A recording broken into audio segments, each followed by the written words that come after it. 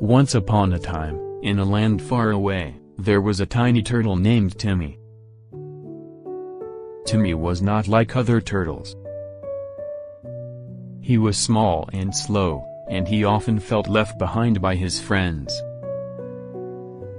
One day, as Timmy was walking through the forest, he met a wise old owl. The owl saw that Timmy was feeling sad and asked him what was wrong. "I feel small and slow, and I don't think I can keep up with my friends," Timmy said. The owl smiled and replied, "Timmy, you may be small and slow, but you have something special that your friends don't have. You have a shell that protects you, and that makes you unique." Timmy felt better after hearing the owl's wise words. He realized that he was special in his way, and he didn't need to be like his friends to be happy. From that day on, Timmy embraced his differences and became proud of his shell.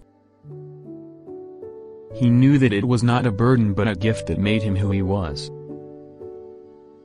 And so, Timmy lived happily ever after, knowing that he was unique and special in his way.